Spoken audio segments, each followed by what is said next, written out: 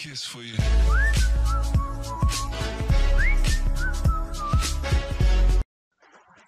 Bismillahirrahmanirrahim. Welcome back to my another video, and this will be the part 12 of my video series on audio video calling app using Firebase in Android Studio. Okay guys, so now we will start working on our home screen activity Java class. So now first of all we have to bind the views. So for binding the views we have to use the bind view, and then we can say r.id.viewPager. Or I think we did not set the id to our view pagers. Let me check. Yes, we did not assign the id, so here we can check view pager, and then we can just copy that and paste it in our home screen here, and then we can say view pager 2, and we can call us it as view pager. Or I think we should not use the 2 here, and then we are using the tab layout. So for this we can say view bind r.id tab layout, and then we can say tab layout.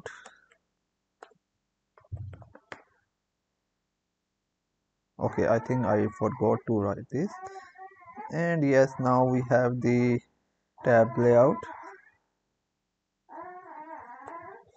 So another thing which I have to do is we have to use the toolbar. So for this we can bind view r.id.toolbar home, then we can say toolbar and toolbar here, and then we have to first of all use the Firebase auth, then we can use the Firebase user, and then we have to use because we are going to use the 3 fragments, so for the that's why we have to use the strings for the titles. Here we can say first of all we will have a chat fragment, then we will have the users fragment that will display all the users, then we will have a profile fragment. So after this, let me see if I have used the sinch. Okay, so we haven't added the sinch SDK here. So in our next part of the video series we will implement all the sinch audio video calling library in our project.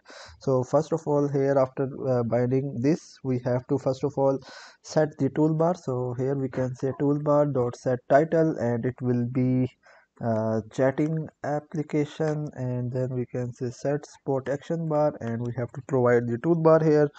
Then we can assign the Firebase user. So for the Firebase user, fb user equal to Firebase auth dot get instance dot get current user. So now we have access to our Firebase user, and then we are going to initialize the sinch library. But before initializing the sinch library, let me see which other things we have to do. Yes, okay, so there are a couple of things that we need for our sinch, and then we will be using the status online and offline. Okay, so now what we are going to do, since we already have the view pager and we have the tab layout, so first of all we have to display all the chats inside our chat application. Okay, so for this we have to first of all bind the view pager, and then we can simply attach it to our view pager adapter. Okay, so first of all we have to put up the adapter here for all to display all the chats. So first of all here we have to use the database reference. So here we have the database reference dbref, and then we have the db reference here, dbref equal to Firebase database dot get instance dot get reference dot child, and it will have the chats here, and we can say dbref dot keep synced, so it will be kept synchronized. And then we can use dbref dot add value event listener, new value event listener, and here. So basically a add value event listener, it is used to display or access the data inside a single node. Okay, so here we have to use now an adapter, and that will be the view pager adapter, and we have to provide only the context of this activity, and then we will set it to our view pager.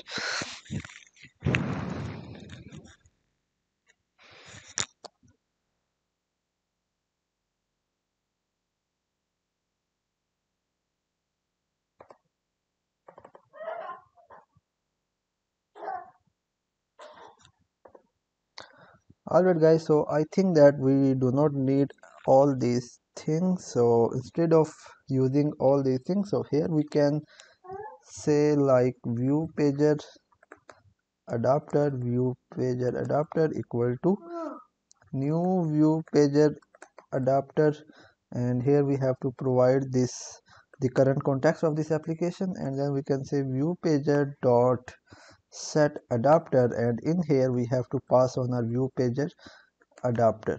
Okay, so that's how it will work, and then we will use the new tab layout mediator, but for that we have to now use the view pager adapter. So in order to use here, we have to create a new package here, and for this we can say adapters, and inside this we can use a view pager adapter. So here we can create a class and name it as view pager adapter.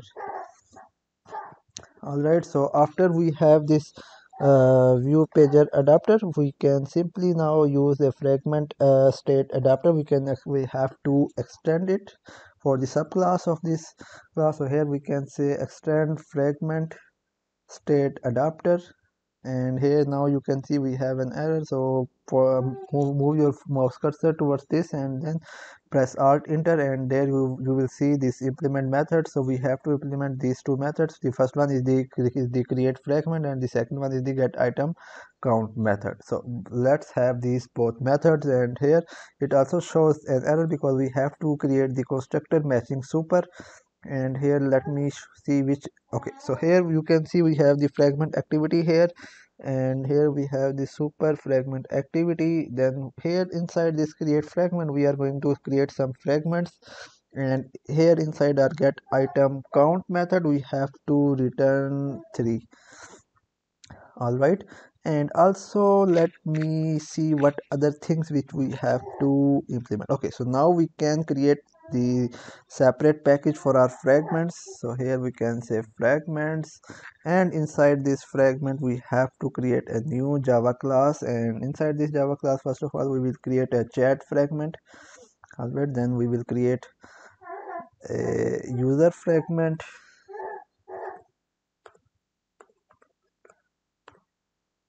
All right, and then we have to create the profile fragment. So click new Java class and profile fragment. So now we have these three fragments here. So first of all we have to write for the chat. Here is the chat fragment. So first of all inside our chat fragment, let me extend it to fragment class, and then here we have to override some methods. So first one we have the on create view, then we have on view created.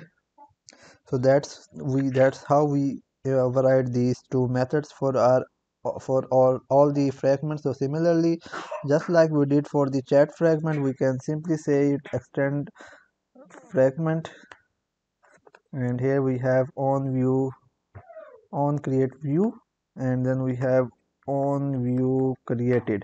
Okay, so similarly for the profile fragment here, no, so now it is asking me to import the class. So here we can easily import it, and also for the profile fragment we can simply extend it with fragment, and here we have on view on create view, then we have on view created.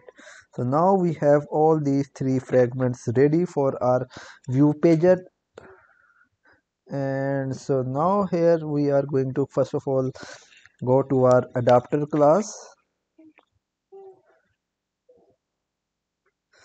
and inside this adapter class what we are going to do. Okay, so I think that is enough for this video. So guys, we will start working on our next part of the video, and that will be the part 13 of this video series. So guys, if you like the video, please like, share and subscribe to my channel. Thank you and goodbye.